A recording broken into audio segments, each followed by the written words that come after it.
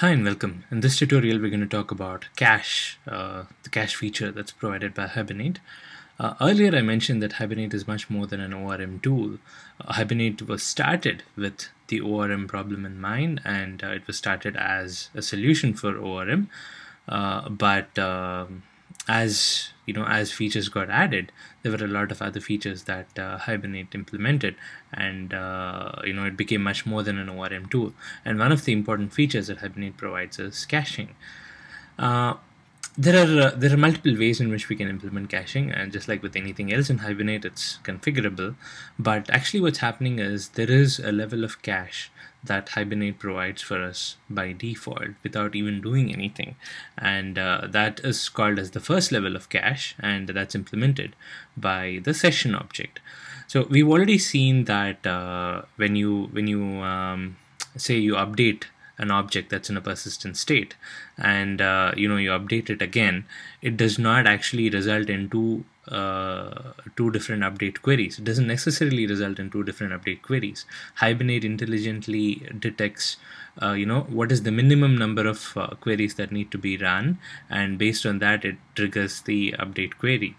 So it's not just for the update, even for the select. Say I do a select once, and then there is no change as such, and then I do another select, I do a session.get, then Hibernate knows that it already has the data in its cache. It does not trigger a select again. So this level of caching is already there. Whether you configure it or not, Hibernate automatically provides this first level of cache. But then there is a second level of cache that we can implement as well. So why do we need the second level of cache? The second level of cache is needed because a session is not something that you would hold for a long period of time. As we've seen earlier, a session factory is something that's there for the entire life of the application, but a session is something that you want to open when you need to talk to the database and then close it as soon as you're done talking to the database. So whatever caching happens in the session will not be there for a long time. So if you're accessing a data that you had accessed in the earlier session, you would have to query the database if the session is already closed. So you would want another level of cache that goes beyond sessions. So we can implement the second level of cache, and that's what we're going to talk about in these tutorials. The second level of cache can be implemented in different ways. One is across different sessions in an application, so which addresses the problem of hey, I closed the session, now the cache is lost.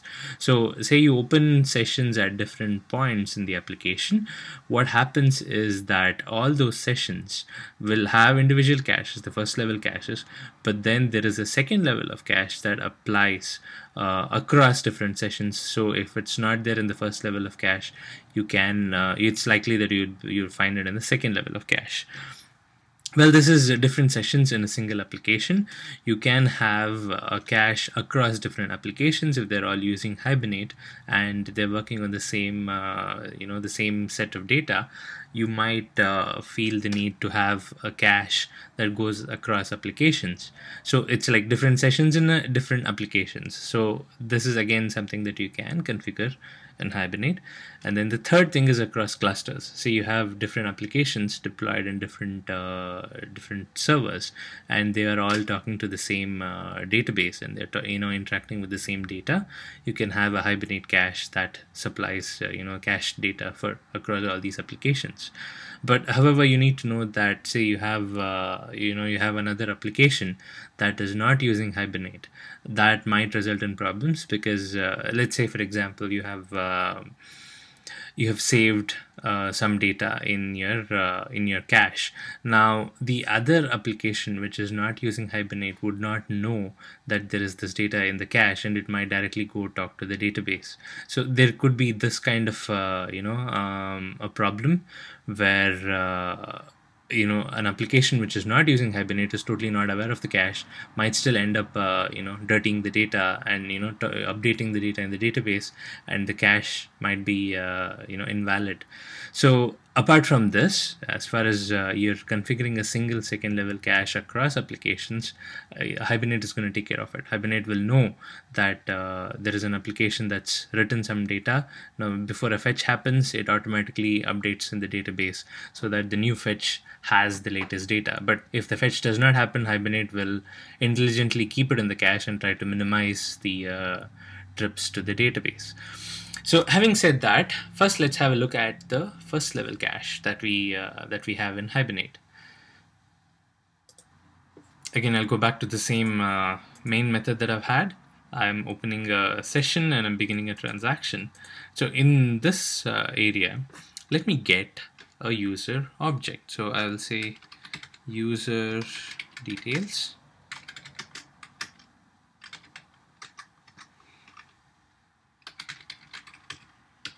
I'll use a session.get. The session.get, of course, takes two parameters. One is the class and one is the ID.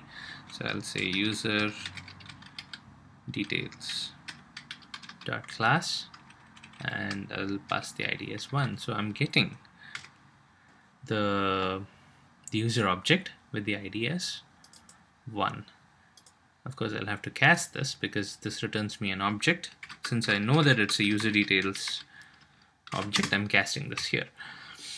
Now I have got this user object. Now if I run this, let me clear this out.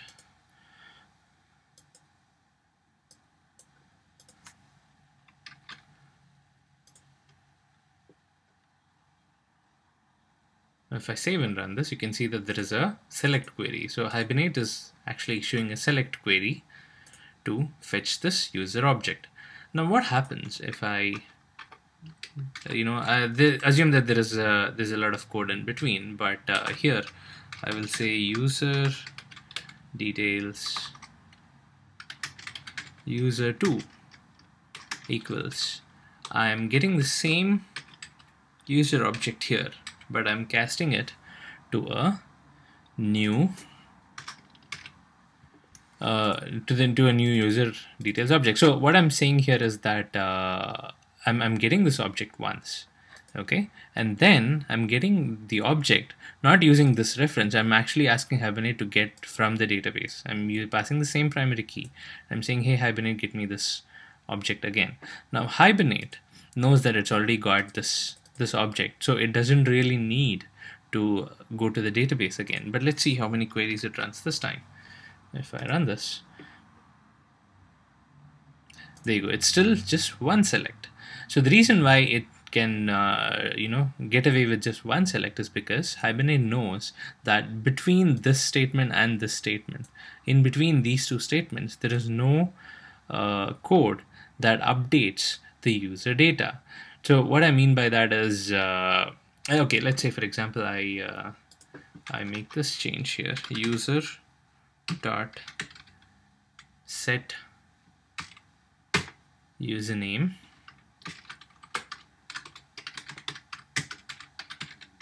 updated user.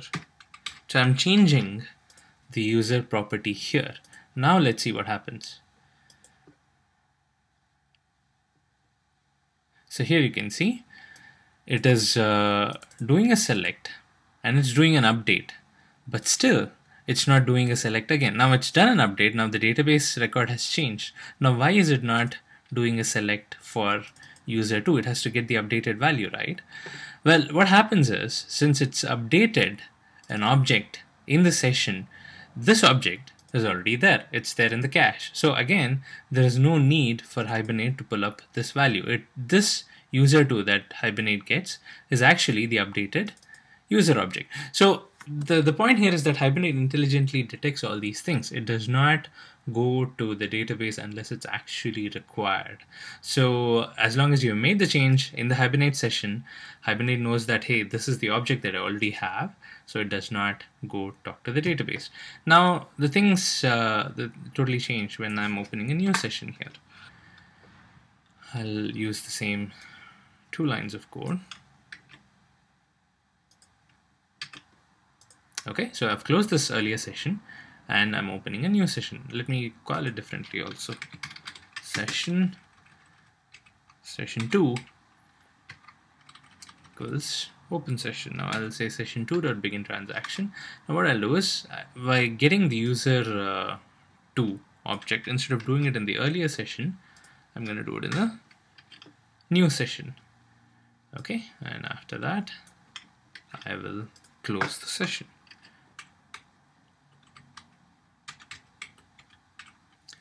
Okay, so I have session 1, which pulls up user object, and I close it, and I have a session 2 here, which again pulls up this user object. It's the same user object, and then it closes the session. Now let's save and run this. Let's see how many queries this results in. So here you can see there are 2 queries.